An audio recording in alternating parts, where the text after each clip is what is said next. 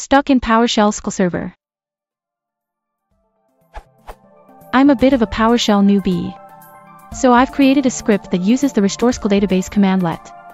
However, after I run it, it leaves PowerShell in a different state. How can I return PowerShell back to the normal interface? Also, what is the PS Sqlserver prefix called? I tried to Google for this and came up empty.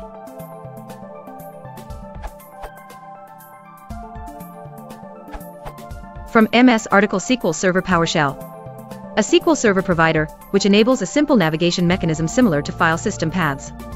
You can build paths similar to file system paths, where the drive is associated with a SQL Server management object model, and the nodes are based on the object model classes.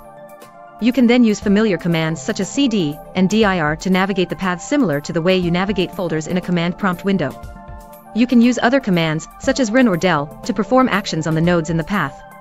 Having a provider like this loaded allows you to treat the Sqlserver the same way you would treat a drive letter.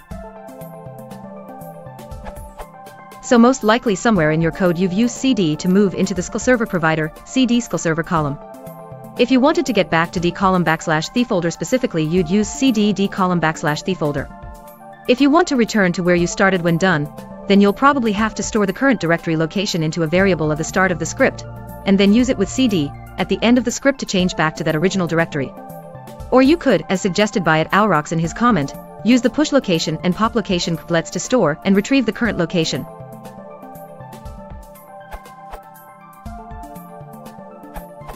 This seems to works for me.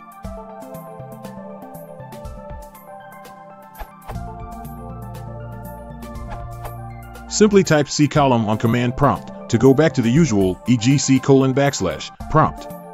Just for information, what may have triggered the small prompt, i.e. PS Sqlserver, from normal C:\prompt is when you load the small assembly without the out null. Out null suppresses the output returned by the commandlet. In other words, to avoid going inadvertently into the small prompt when loading the small assembly, simply pipe the out null as below. As Microsoft has deprecated the load with partial name method, use the add type instead.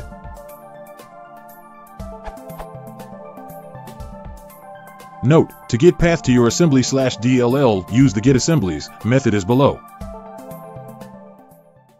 Heath.